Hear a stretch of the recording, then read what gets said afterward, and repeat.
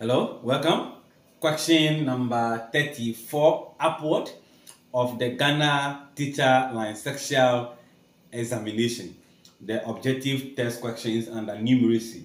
So there are P boys and Q girls in a classroom.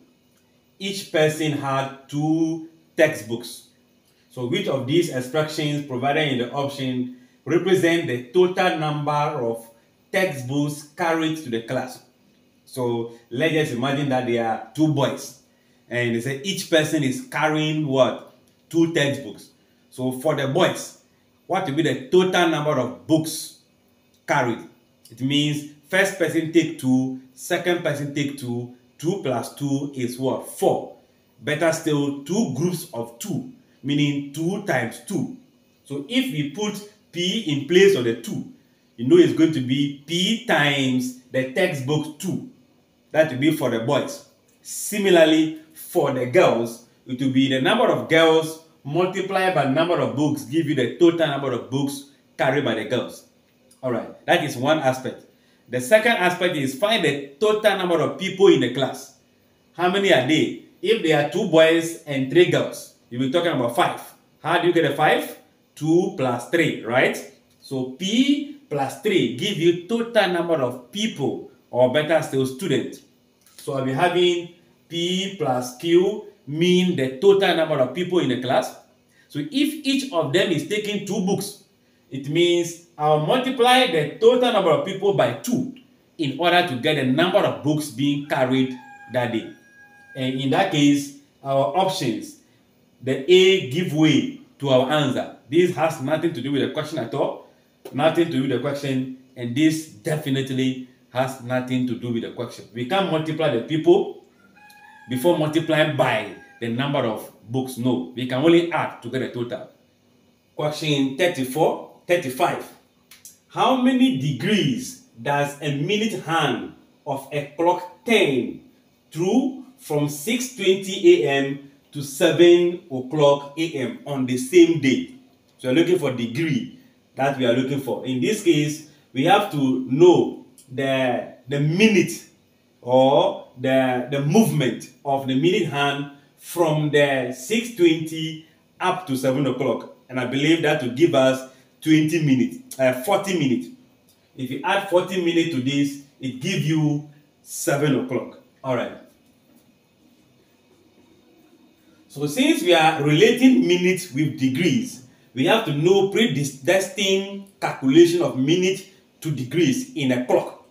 When the clock is having a minute hand traveling from here all the way to this, it will having a degree of 360 degrees. We know the movement, complete resolution in a circle is 360 in degree. So that's a degree. Now, when the minute hand also moves, it is moving from 0 all the way back to this place. And that is going to be 60 times. And this 60 is going to be a minute. So the minute hand is moving 60 minutes to give us 1 hour. So if 60 minutes is giving you 360, you can be able to tell how many degrees would a 40 minutes give you.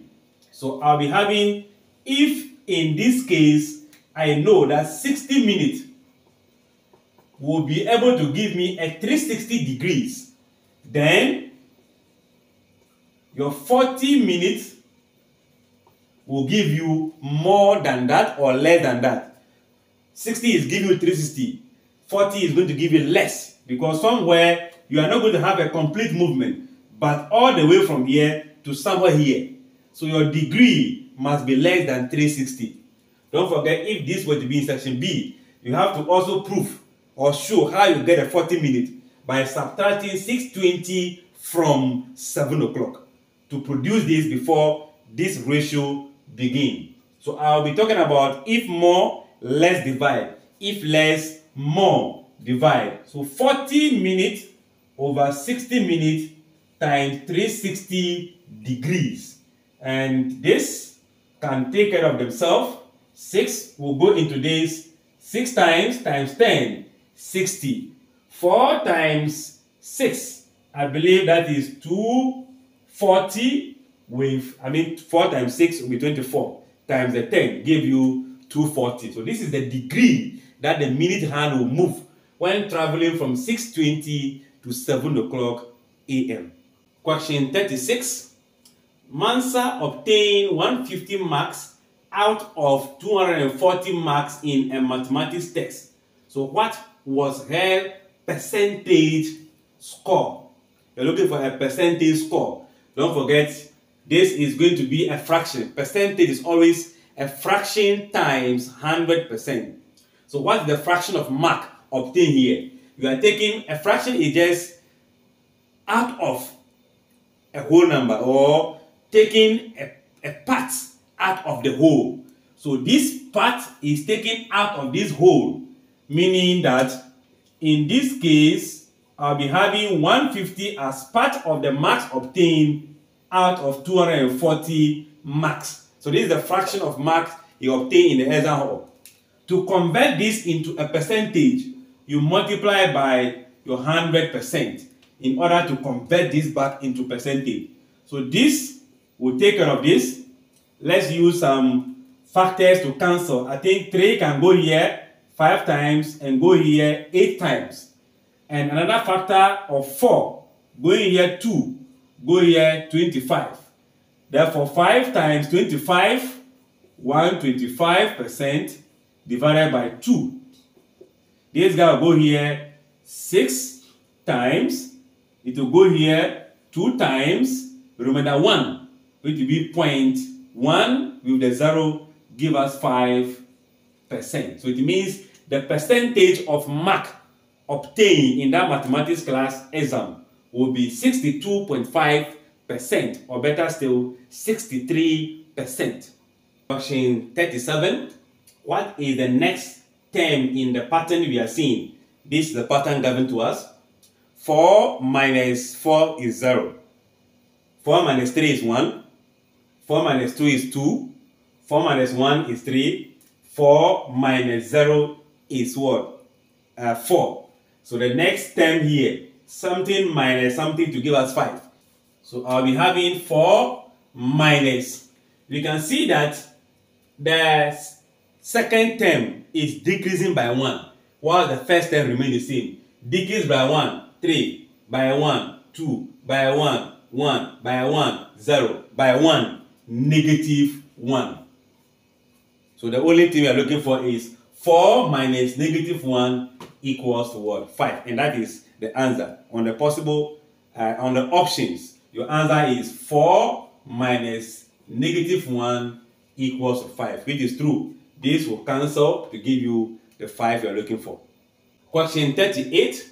It takes 15 men an average of 48 days to weed a plot of land. How many men can weed the same plot of land in 16 days if they work at the same rate? So we know this is a ratio and proportion question, or let's just say proportion question. Now, under proportion, we have a direct proportion and indirect proportion. Your ability to be able to digest the question, know whether it is direct or indirect, help you to be able to produce answer to the question. All right. So we are going to look at this. We are having men. So let me use men, and we are having days. The men, we have 15. We have 48. The men is unknown. The days is known. So for you to be able to use the proportion well, you have to know whether it's direct. Direct, if one quantity increases, the other will also increase along. If one quantity decreases, the other also decreases. But in the indirect, is the opposite. One is increasing while the other is decreasing. The first one is decreasing, the other is increasing. So let's check. The men is 15, 48. The days has been decreased. So if the men will also decrease, it means we are having a direct proportion. But if the men increases, it means this is indirect proportion. And how do we get that? Ask yourself, if 15 of you are working in a room, you are reading, you need 48 days. You are reading every day up to 48 days. Now, if they decrease the days to 16 days, and you are asked to work the same rate without increasing your speed or decreasing your speed, will you be able to finish in 16 days? Something you need 48 days to do. Will you be able to finish in what, 16 days? I think you can't. So for you to be able to finish fast, what do? You need more men, more hands on deck. So here, what do? We are just going to say that I'll begin with the known, which is the 2. So if 48 days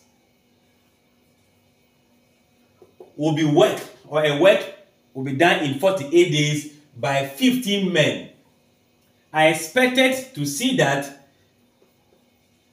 16 days will require more men. So if more, less among the days, divide. The less is 16. So I'll have my 48 over 16. You know the days over days will cancel. So I'll multiply by 15 men. Where in this case, our common factor is going to be 4. So 4 here, 4. 4 here, 12. Then if you multiply 12 by 15, I guess you get 180 men divided by what? 4. And if you are using that, 2 will go into 180 90 times. 2 will go into 4 2 times. 90 times divided by 2 will give you 45 men. You can use calculator or a cancellation by 2 to be able to get into your answer. So this is going to be the number of men that will be able to work at the same rate using 16 days.